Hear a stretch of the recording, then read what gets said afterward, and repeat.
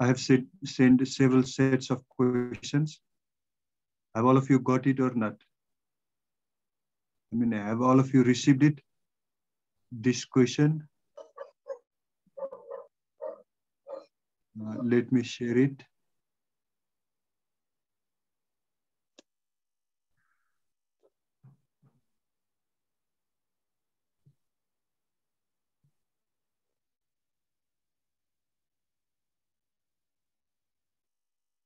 Have all of you got this question?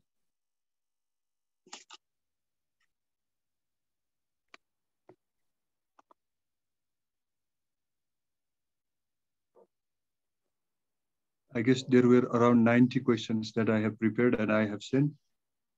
There were altogether 10 sets of questions.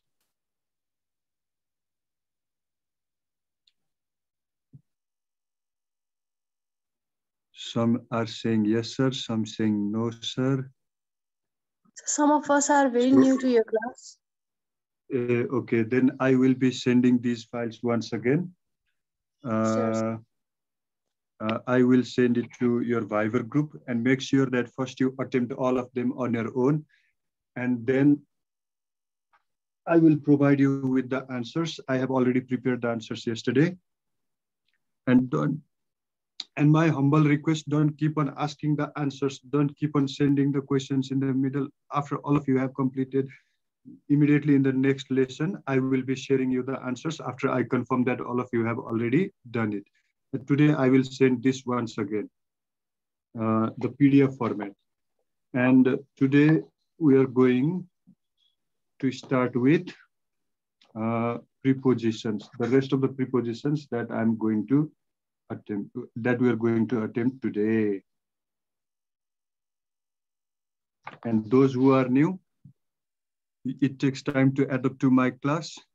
This is online and obviously it will be a little bit different than the physical class. I will start in the same file.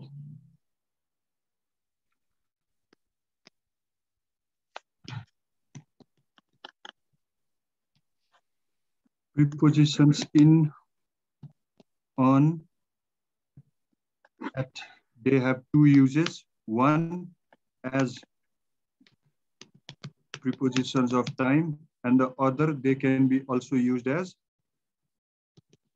prepositions of place. Prepositions of time and prepositions of place. In, on, at can be used both as prepositions of time and prepositions of place. But before we go into their uses, let's start with some scratches, like the difference between for and since. One question is obvious, one question is quite prominently asked in your exam is the difference between for and since. For example, for is used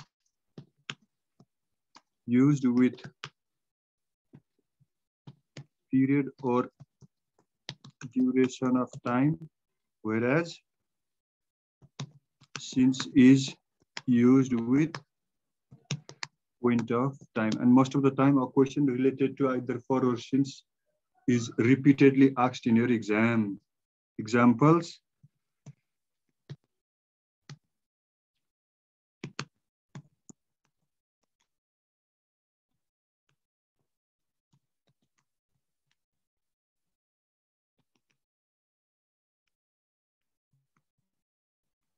I have been teaching English for 10 years.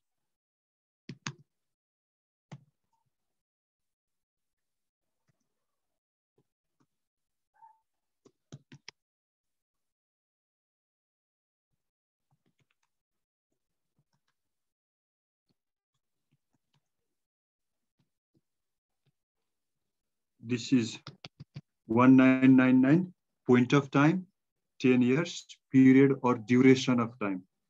We use for with period or duration of time, and since with point of time. Since last Saturday, since evening, point of time, for 2 hours, for 2 hours, for 3 days, duration of time. Since is used with point of time, for is used with period of time. Since you can count the number of alphabets in the letter 1, 2, 3, 4, 5. There are 5 alphabets in since. And point also, there are 5 alphabets. 1, 2, 3, 4, 5. So since we use with point of time for 3 alphabets, see, you can use this formula to remember as well so that you won't get confused. FOR, 1, 2, 3 alphabets. नेपालीमा पनि भन्दिनु. I'll try. For with has 3 alphabets. PERIOD. See, period of time. This also has 1, 2, 3, 4, 5, 6. 3 into 2, 6, 5, 5.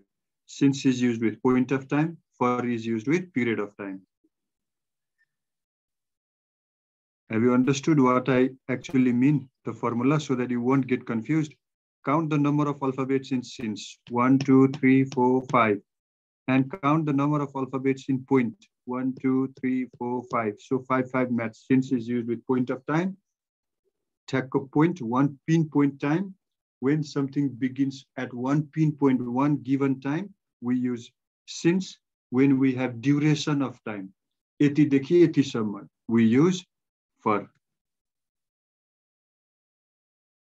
And the next obvious question that you might be asked is the difference between BESIDE, beside, and BESIDES, besides. Beside means by the side or by someone or something's side, by my side, either right or left. Whereas besides means in addition to. Wherever you can replace the word besides with in addition to, and if that makes sense, then use the preposition besides. And besides is usually followed by comma, and it is used in the beginning of the sentence most of the time. Most of the time. For example, Vipin is sitting beside Mohan, either right or left. And besides, I like mangoes. Besides, I also like grapes. Means in addition to the mangoes, I also prefer grapes. In addition to the mangoes, I also like. This means in addition to the mangoes, I also like grapes. And preposition, especially before moving into the difference between in and attached preposition of time and in and attached preposition of place, what we need to know is preposition means pre means before, position means the state or the condition, and it states, preposition especially states the relation of one noun with the other, or the position of one noun in respect to the other. Position of one noun with in respect to the other noun. Preposition states the position of one noun in respect